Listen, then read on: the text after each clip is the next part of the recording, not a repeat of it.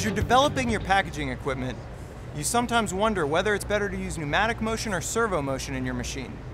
Whether you're designing a standalone case packer or a full-blown monoblock filling line, there are applications which are better suited for pneumatic motion and others better suited for servo motion.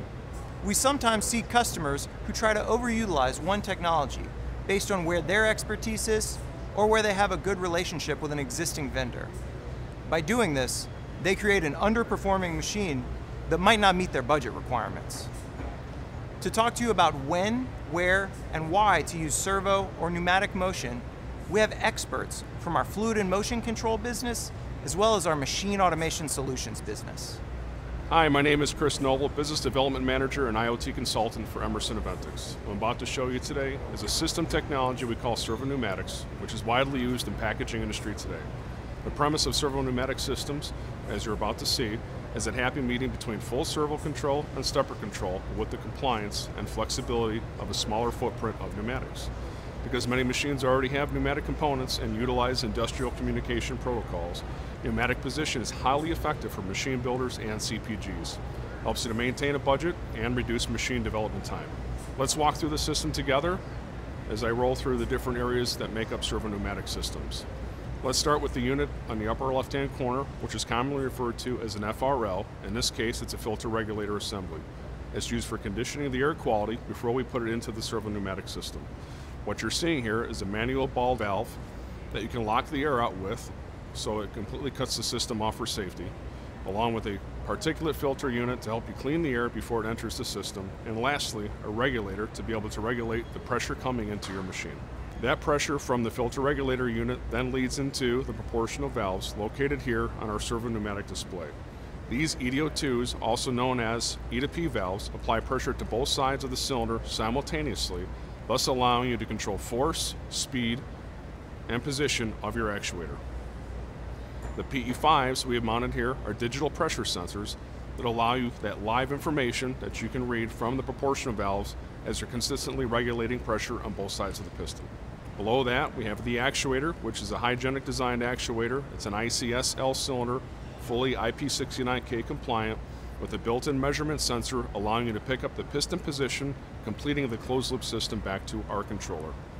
And our controller is called the AES, also known as the Advanced Electronic System, located here in the control unit that allows you to communicate directly to your PLC via multiple field bus protocols and contains a PID module that's in charge of controlling all the proportional valves and the in-feed information.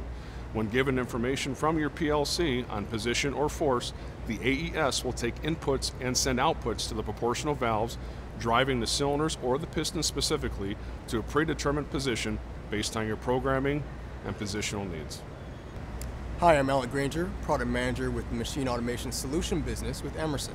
Now I want to talk to you guys about the motion demo. Starting off here, you see our RX3i PLC with the PMM345 motion controller, all in the one same backplane. With a system like this, the PMM345 can communicate directly over the backplane to the RX3i CPU.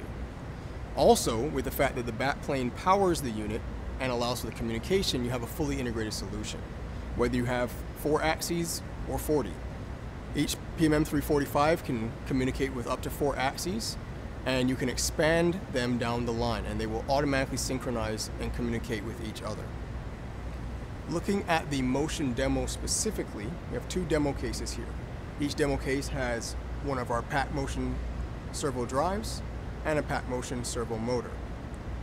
We also have one of our FTB modules. This allows for remote I/O that's connected directly over fiber to the PMM345 motion controller. The reason this is consistent and ultimately significant is that the FTB module connected directly to the pack motion PMM345 allows the PMM345 to handle it directly rather than going through the PLC. This ensures that the I/O is running at the speed of your motion path and your motion positioning. So looking at this demo case a little bit more in depth, we have some switches up here, and the way we have set this up is that first switch turns on the first axis, second one turns on the second one. Now if I flip this axis here, it will actually start the second axis going at a 4x speed of the first axis. Now if I flip this one here, it'll ultimately have the second axis half speed of whatever it was doing before. So this is just showing the capabilities roughly of what we can do here with our solution. Emerson understands that you're looking for a partner. We understood that, we've taken that into account, and we've built our solution from a motion perspective around that. So from a flexibility perspective, you're looking for a solution that can help you do more things, right? Be flexible to meet your changing market needs. Then from a scalability perspective, you're looking for a solution that can scale up in axis to handle the number of axes that your customers need, right? You're not always building the same solution over and over again. The thing that we've done from a motion control perspective, with a PMM 345 handling motion entirely in itself, it can do a 1 millisecond path planning loop, a 500 microsecond position loop, and a 250 microsecond communication loop for your communication networks, for your over EtherCAT. And that capability never changes regardless of axis count. Whether you're doing 1 axis or 40, you have no performance degradation over your solution. One of the other things that's really nice with the PMM 345 Servo motion controller is that you can change motion profiles on the fly. That allows you to have increased machine utilization, allowing you to change from doing a filling application that's doing something entirely different from something else in a much faster time. And that's really how we handle that from PMM side and from a motion and servo side. Now, Chris, what do you want to say to them around the pneumatic side? Yeah, I think your comment on motion profiles on the fly is excellent. I think that's a true testament on equipment needs as you're trying to improve OEE and throughput on systems. We add on to that as well with the addition of intelligence that we can put on old legacy equipment that can, again, communicate back to the RX3i. Expanded PID modules, so the servo pneumatic system that we have allows you to put up to 8 PID modules for 8 different axes of servo pneumatic motion. That allows you for amortized costs coming off of the node as a one-time cost, and then its expandability decreases as we continue. And then lastly, expanded decentralized I/O for machine control and feedback. So this is another area where conventional pneumatics on a machine is set up with a junction box with terminal strips on the inside. The fact that we can actually go in, make an upgrade, plug into a PLC via multiple field bus protocols, and now bring that ability for improving localized I/O, improving safety ratings with IP65 products, getting away from more traditional IP40, and in some cases even moving away from 110 volt now to 24 volt, again thus increasing your safety in that area of the system. Downtime can really hurt your business. We understand that at Emerson. So we understand you also got to look at downtime from 2 perspectives, both unplanned and planned. From an unplanned perspective, Emerson builds all its products, including our Pack Motion series of servo motion products, around reliability so that you can have a reliable solution in the market both today and tomorrow. And how we do reliability is ultimately around that fully integrated approach. If you can simplify the architecture, both from a software and hardware perspective, you can ultimately reduce the downtime. Also, by allowing for the changing over of your motion profiles, that reduces your planned downtime, because ultimately, if you're able to get your solution up and running again with the next level of application you're trying to do, you can have increased machine utilization and ultimately limit the waste that you're producing. And building off of that, again, some of the on-the-fly profiles, getting away from unplanned downtime to planned downtime. When you look at minimizing tooling changeover, the fact that we can add some of the flexibility into hard tooling by keeping it as flexible tooling with more of the focus on the actual tooling fixtures that need to be changed out on a machine. So it reduces, A, the number of people that you may need for a tooling changeover.